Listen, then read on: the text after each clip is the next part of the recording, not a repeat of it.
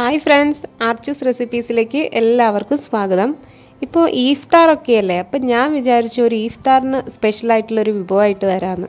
നോമ്പ് തുറക്കാൻ നമ്മൾ അധികം ഉണ്ടാക്കുന്ന ഒരു കാര്യമാണ് ബിരിയാണി. അപ്പോൾ അതിലൊരു സ്പെഷ്യൽ ആക്കിയാൽ എങ്ങനെ ഉണ്ടാവും? അപ്പോൾ നമ്മൾ ബിരിയാണി ഉണ്ടാക്കുക അധികം റൈസ് വെച്ചിട്ടാണ്. അപ്പോൾ അതിൽ നിന്നെല്ലാം ഒരു വ്യത്യസ്തമായിട്ടാണ് ഞാൻ ഈ തരി വെച്ചിട്ട് ബിരിയാണി ഉണ്ടാക്കുന്നത്. തരി എന്ന് പറയുമ്പോൾ നമ്മുടെ റവ വെച്ചിട്ടാണ് ഞാൻ ഈ ബിരിയാണി തയ്യാറാക്കുന്നത്. ഇതെങ്ങനെയാണ് ഉണ്ടാക്കുന്നതെന്ന് നമുക്ക് നോക്കാം. ഇതിനു മുമ്പായിട്ട് നിങ്ങൾ എൻ്റെ ചാനൽ ആദ്യമായിട്ടാണ് കാണുന്നതെങ്കിൽ എൻ്റെ ചാനൽ സബ്സ്ക്രൈബ് ചെയ്യാൻ മടിക്കരുത്. കൂടെ ബെൽ ഐക്കൺ കൂടെ ഒന്ന് ക്ലിക്ക് ചെയ്തേക്കണേ. നമുക്കിതെങ്ങനെ തയ്യാറാക്കുന്നത് നോക്കാം. ആദ്യം ഇതിൻ്റെ അരപ്പൊന്ന് തയ്യാറാക്കിയെടുക്കാം. ഇതിനായിട്ട് ഞാനിവിടെ 4 പച്ചമുളക് എടുത്തിട്ടുണ്ട്, ഒരു വലിയ കഷ്ണം ഇഞ്ചി എടുത്തിട്ടുണ്ട്, 7 അല്ലി വെളുത്തുള്ളി എടുത്തിട്ടുണ്ട്, പിന്നെ ഒരല്പം പെരിഞ്ജീരകം എടുത്തിട്ടുണ്ട്. ഇത് നമുക്ക് ജാറിലേക്ക് ഇട്ടിട്ട് നമുക്കിതിനെയെല്ലാം ഒന്ന് അടിച്ചെടുക്കാം.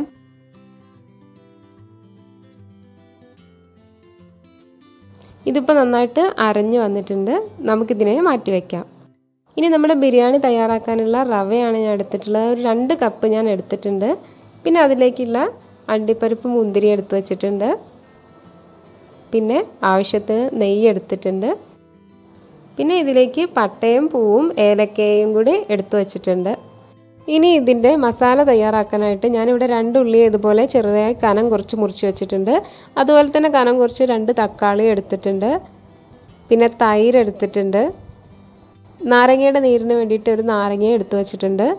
പിന്നെ മല്ലിപ്പൊടി എടുത്തിട്ടുണ്ട്, മഞ്ഞൾപ്പൊടി എടുത്തിട്ടുണ്ട്, നമ്മുടെ ഗരം മസാല എടുത്തിട്ടുണ്ട്.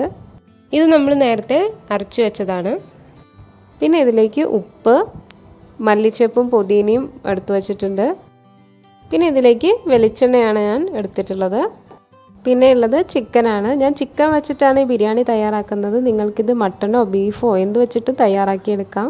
ഇനി നമുക്ക് ചിക്കനിൽ മസാല പുരട്ടി വയ്ക്കാം. ഇതിനായിട്ട് ഞാൻ നേരത്തെ അരച്ച് വെച്ച മുളകിൻ്റെ മസാല ഇതിലേക്ക് ഇട്ട് കൊടുക്കുന്നുണ്ട്. പിന്നെ ഇതിലേക്ക് 1 ടീസ്പൂണോളം മഞ്ഞൾപ്പൊടി ഞാൻ ചേർത്ത് കൊടുക്കുന്നുണ്ട്. പിന്നെ ഇതുപോലെ 2 ടീസ്പൂണോളം മല്ലിപ്പൊടി ഞാൻ ഇതിലേക്ക് ചേർത്ത് കൊടുക്കുന്നുണ്ട്.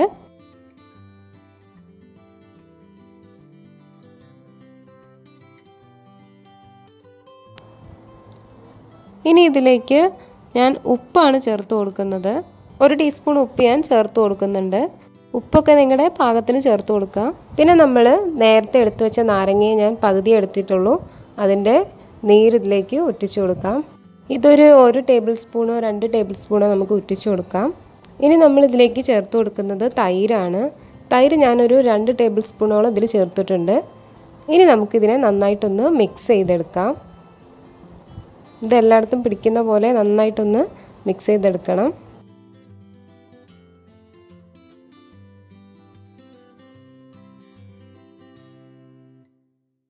ഇപ്പോൾ ഇത് നന്നായിട്ട് മിക്സായി വന്നിട്ടുണ്ട്. നമുക്കിതിനെ കുറച്ച് നേരം ഒന്ന് മാറ്റി വയ്ക്കാം. ഇതൊന്ന് ഇതിലേക്ക് നന്നായി പിടിച്ചോട്ടെ.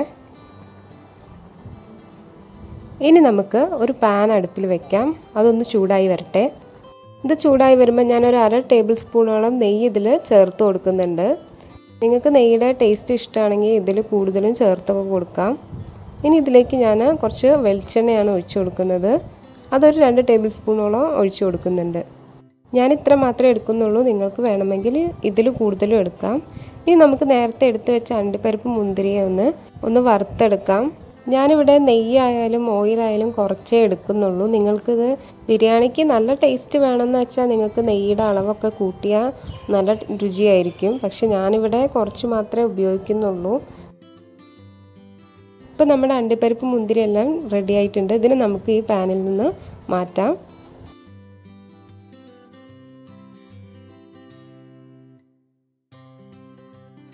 ഇതെല്ലാം മാറ്റിയിട്ടുണ്ട്. ഇനി നമ്മൾ ഈ ഓയിലിലേക്ക് ഞാൻ ഒരു ഉള്ളിയെ ഇതുപോലെ തിന്നായിട്ട് സ്ലൈസ് ചെയ്ത് വെച്ചിരുന്നു. അതുകൂടെ ഇട്ടിട്ട് നമുക്കിതിനെ ഒന്ന് വറുത്തെടുക്കണം. ഇത് നമുക്ക് ഗാർണിഷ് ചെയ്യാനും എടുക്കാം. നമ്മുടെ മസാല തയ്യാറാക്കുമ്പം അതിലേക്കും കുറച്ച് ചേർത്ത് കൊടുക്കാനുണ്ട്. അപ്പോൾ ഇതിനെ നന്നായിട്ടൊന്ന് നമുക്ക് മൊരിച്ചെടുക്കാം.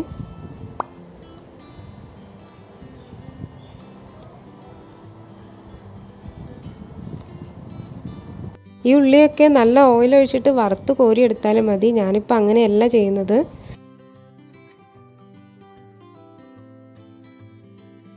എൻ്റെ ഉള്ളിയെല്ലാം ഇവിടെ റെഡിയായി വരുന്നുണ്ട്.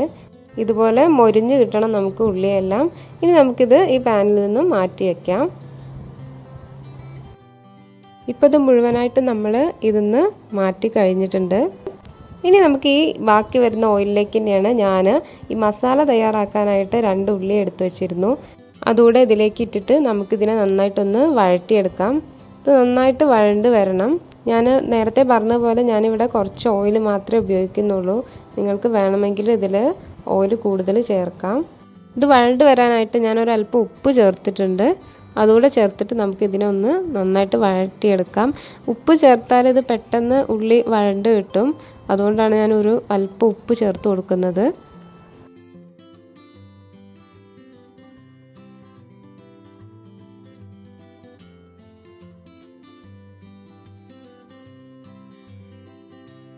ഉള്ളിയെല്ലാം നന്നായിട്ട് വഴണ്ട് വരുമ്പോൾ ഞാനിവിടെ നേരത്തെ മുറിച്ച് വെച്ചിരുന്ന തക്കാളി ചേർത്ത് കൊടുക്കുകയാണ്.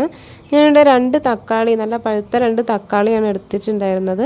അതിനിതുപോലെ നന്നായിട്ട് ചെറുതായി മുറിച്ച് വെച്ചതായിരുന്നു. അതുകൂടെ ചേർത്തിട്ട് നമുക്കിതിനെ നന്നായിട്ട് വഴറ്റിയെടുക്കാം. ഈ തക്കാളിയെല്ലാം നന്നായിട്ട് വഴറ്റിയെടുക്കാം നമുക്ക്.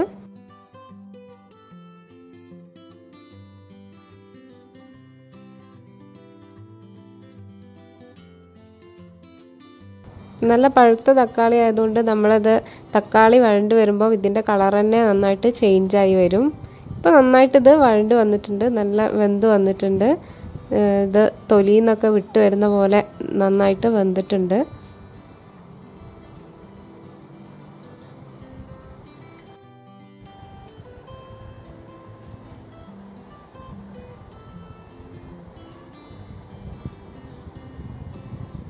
ഇത് വഴണ്ട് വരുമ്പോൾ നമ്മളിതിലേക്ക് മസാല ചേർത്ത് കൊടുക്കാം. ഞാനിവിടെ ഒരു അല്പം കൂടെ മല്ലിപ്പൊടി ചേർക്കുന്നുണ്ട്. 1 ടീസ്പൂണോളം മല്ലിപ്പൊടി പിന്നെയും ചേർത്ത് കൊടുക്കുന്നുണ്ട്.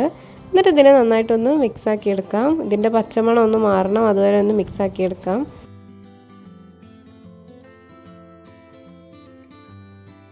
ശേഷം ഞാനിതിലേക്ക് ഒരു 1/2 ടീസ്പൂണോളം ഗരം മസാലയാണ് ചേർത്ത് കൊടുക്കുന്നത്. അതുകൂടെ ചേർത്തിട്ട് നന്നായിട്ടൊന്ന് മിക്സാക്കി എടുക്കാം. അപ്പോൾ ഇതെല്ലാം നന്നായിട്ട് മിക്സായി വന്നിട്ടുണ്ട്. നമുക്കിതിലേക്ക് നേരത്തെ എടുത്ത് വെച്ച ചിക്കനെ ഇട്ട് കൊടുക്കാം. നമ്മുടെ ചിക്കനെ നമ്മൾ മസാലയൊക്കെ പുരട്ടി അവിടെ വെച്ചതായിരുന്നു. അതൊരു 30 മിനിറ്റ് ഞാനവിടെ മാറ്റി വെച്ചിരുന്നു. അതാണ് ഇതിലേക്ക് നമ്മൾ ചേർത്തിട്ട് ഈ ഉള്ളിയും ചിക്കനെല്ലാം നമുക്കൊന്ന് മിക്സാക്കി എടുക്കാം. ഇനി ഇതിലേക്ക് ഞാൻ നേരത്തെ എടുത്ത് വെച്ച മല്ലിച്ചപ്പും പുതിനയും അരിഞ്ഞു വെച്ചതുകൂടെ ചേർത്ത് കൊടുക്കുന്നുണ്ട്. കൂടെ ഇതിലേക്ക് ഞാൻ നേരത്തെ മൊരിച്ച് വെച്ചിരുന്ന ഉള്ളിയാണിത്, അതുകൂടെ ഇട്ട് കൊടുക്കുന്നുണ്ട്. എന്നിട്ട് ഇതിനെ നന്നായിട്ട് നമ്മൾ മിക്സ് ചെയ്തെടുക്കണം. ഇതെല്ലാം നന്നായിട്ട് മിക്സായി വരണം. ഈ ഉള്ളിയും തക്കാളിയും എല്ലാം ചിക്കനും എല്ലാം ഒന്നിച്ച് മിക്സായി വരട്ടെ. അതുവരെ നമുക്കിതിനൊന്ന് ഇളക്കി എടുത്ത് വയ്ക്കാം. ഇപ്പോൾ ഇതെല്ലാം നന്നായിട്ട് മിക്സാക്കി എടുത്തിട്ടുണ്ട്. ഇനി നമുക്കിതിനെ ഒന്ന് മൂടി വെച്ചിട്ട് വേവിച്ചെടുക്കണം. ഇതിൽ ഞാൻ വെള്ളമൊന്നും ചേർക്കുന്നില്ല, ചിക്കനിലെ വെള്ളം ഇറങ്ങിയിട്ട് ഇത് വെന്ത് വന്നോളും. ഇനി നമുക്ക് നമ്മുടെ റവ തയ്യാറാക്കിയെടുക്കാം. ഇതിനായിട്ട് ഞാൻ 2 കപ്പ് റവയ്ക്ക് 2 കപ്പ് വെള്ളമാണ് എടുത്തിട്ടുള്ളത്. ഇതൊരു ചുവട് കട്ടിയുള്ള പാത്രത്തിലേക്ക് നമുക്ക് ഒഴിച്ചു കൊടുക്കാം. കുറച്ചുകൂടെ സ്വാദിൽ നമുക്കിത് ഉണ്ടാക്കിയെടുക്കണമെങ്കിൽ നിങ്ങൾ ആദ്യം നമ്മുടെ പട്ടയും ഏലക്കായും പൂവെല്ലാം നെയ്യിലൊന്ന് വഴറ്റിയെടുത്ത ശേഷം ഇതിലേക്ക് വെള്ളം ഒഴിച്ചു കൊടുത്താൽ മതി. ഞാനിപ്പോൾ അങ്ങനെയല്ല ചെയ്തിട്ടുള്ളത്. ഞാൻ ഈ വെള്ളത്തിലേക്ക് 2 കഷ്ണം പട്ടയും 4 ഏലക്കായും 4 പൂവാണ് എടുത്തിട്ടുള്ളത്. ഇനി അതുകൂടെ ഇട്ടിട്ട് നമ്മളിതിലേക്ക് ഇനി ഉപ്പാണ് ചേർത്ത് കൊടുക്കുന്നത്. ഞാനൊരല്പം ഉപ്പ് ചേർത്ത് കൊടുക്കുന്നുണ്ട്. ഈ ഉപ്പ് ഈ വെള്ളത്തിലൊന്ന് മിക്സായി വരാൻ ഞാൻ ഇതൊന്ന് ഇളക്കി കൊടുക്കുന്നുണ്ട്. ഇനി നമ്മൾ ഇത് തിളച്ച് വരുന്നുണ്ട്. അപ്പോൾ ഇതിലേക്ക് നമ്മുടെ റവ ചേർത്ത് കൊടുക്കാം. ഞാനിവിടെ വറുത്ത റവയാണ് എടുക്കുന്നത്. വറുത്ത റവ എടുക്കുമ്പം ഇത് നമുക്ക് കുഴഞ്ഞു പോവാതെ കിട്ടാനാണ് നമ്മൾ വറുത്ത റവ എടുക്കുന്നത്. ഇതിനെ നന്നായിട്ട് നമുക്ക് ഒന്ന് മിക്സാക്കി എടുക്കണം. എന്നിട്ട് ഇതിനെ ഞാനൊന്ന് അടച്ച് വെച്ചിട്ടൊരു 3 മിനിറ്റോളം വേവിച്ചെടുക്കുന്നുണ്ട്. അപ്പോഴേ ഇത് നന്നായിട്ടൊന്ന് വെള്ളമൊക്കെ അബ്സോർബ് ചെയ്ത് ഇതൊന്ന് വെന്ത് വരുള്ളൂ. ഞാനിത് ചെറിയ തീയിൽ 3 മിനിറ്റ് ഒന്ന് മൂടി വയ്ക്കുന്നുണ്ട്. ഇപ്പോൾ 3 മിനിറ്റ് കഴിഞ്ഞ് ഞാനിതൊന്ന് തുറന്ന് നോക്കിയിട്ടുണ്ട്. നന്നായിട്ട് റെഡി ആയിട്ടുണ്ട്. നമുക്കിത് മാറ്റി വയ്ക്കാം. ഇനി നമ്മൾ നേരത്തെ വേവിക്കാൻ വെച്ച ചിക്കനെ ഒന്ന് തുറന്ന് നോക്കാം. ഇപ്പോൾ ചിക്കനിൽ നല്ല വെള്ളമൊക്കെ ഇറങ്ങി വന്നിട്ടുണ്ട്. ചിക്കനിൽ ഇറങ്ങി വരുന്ന വെള്ളത്തിലാണ് ഇത് വെന്ത് വരുന്നത്. നമ്മൾ വേറെ വെള്ളമൊന്നും ഇതിൽ ചേർത്ത് കൊടുക്കണ്ട. നിങ്ങളുടെ ചിക്കന് വേവ് കൂടുതലുള്ളതാണെങ്കിൽ മാത്രം ഇതിൽ വെള്ളം ചേർത്ത് കൊടുത്താൽ മതി. എന്നിട്ട് ഇതിനെ നന്നായിട്ട് ഒന്നുകൂടെ മിക്സ് ചെയ്തിട്ട് നമുക്കിതിനെ ചിക്കനൊക്കെ നന്നായിട്ട് വെന്ത് വരുന്നവരെ നമുക്കിതിനെ ഒന്ന് മൂടി വെച്ചിട്ട് വേവിച്ചെടുക്കാം. ഇപ്പം ഞാനിതൊന്ന് തുറന്ന് നോക്കി. എൻ്റെ ചിക്കൻ നന്നായിട്ട് വെന്ത് വന്നിട്ടുണ്ട്. ഇതിലൊരല്പം വെള്ളം കൂടുതലായിട്ട് തോന്നുന്നുണ്ട്. അപ്പം നമുക്കിതിനെ ഒന്ന് വറ്റിച്ചെടുക്കാം. ഞാനിത് തുറന്ന് വെച്ചിട്ടാണ് ഇത് വറ്റിച്ചെടുക്കുന്നത്. ഇത് വറ്റി വരുമ്പോഴേക്കും നമുക്കിതിലേക്ക് നമ്മുടെ വേവിച്ച് വെച്ച റവയെ ഇതിലേക്ക് ചേർത്ത് കൊടുക്കാം. ഈ കുറച്ച് വെള്ളം അതിൽ വേണം, നന്നായിട്ട് ഡ്രൈ ആവേണ്ട ആവശ്യമില്ല. അതിൻ്റെ മുകളിലേക്കാണ് ഞാൻ റവ ഇട്ട് കൊടുക്കുന്നത്. നമ്മളിത് മുഴുവനായിട്ട് ഇതിലേക്ക് ഇട്ട് കൊടുക്കുന്നുണ്ട്. ഇത് വേണമെങ്കിൽ നിങ്ങൾക്ക് ലെയറായിട്ടും വെച്ച് കൊടുക്കാം. ഞാനിപ്പോൾ ലെയറാക്കി എടുക്കുന്നില്ല. ഞാൻ ഇതിൻ്റെ മുകളിലേക്ക് ഇത് മുഴുവനായിട്ട് ഇട്ടിട്ട് ഇതിനൊന്ന് പ്രസ് ചെയ്ത് കൊടുക്കുകയാണ്.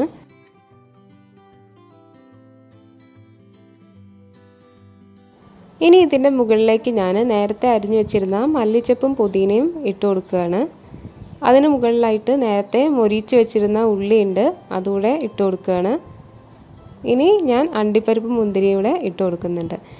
എന്നിട്ട് നമ്മളിതിനെ മൂടി വെക്കുകയാണ്. മൂടി വെക്കുമ്പോൾ ഇതിൻ്റെ എല്ലാ സ്മെല്ലും എല്ലാം ഇതിൽ പിടിച്ചോളും. ഒരു 5 മിനിറ്റ് ഞാനിതിങ്ങനെ മൂടി വയ്ക്കുന്നുണ്ട്. 5 മിനിറ്റിന് ശേഷം ഞാനിതൊന്ന് തുറന്ന് നോക്കുകയാണ്. ഇപ്പം നമ്മുടെ റവ കൊണ്ടുള്ള ബിരിയാണി, നമ്മുടെ തരി ബിരിയാണി ഇവിടെ റെഡി ആയിട്ടുണ്ട്. നമുക്കിതിനെ സെർവ് ചെയ്യുമ്പോൾ ഇതിനൊന്ന് മിക്സ് ചെയ്ത ശേഷം നമുക്കിത് എടുക്കാം.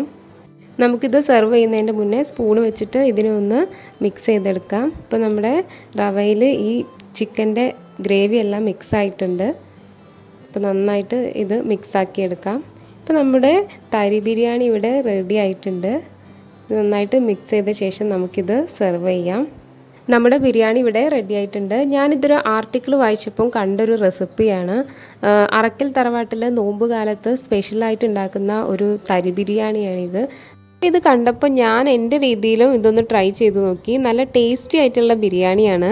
നിങ്ങൾ ഈ നോമ്പ് കാലത്ത് ഇതൊന്ന് ട്രൈ ചെയ്ത് നോക്കണം. നിങ്ങൾക്ക് എല്ലാവർക്കും ഇഷ്ടപ്പെടും. Thanks for watching my video.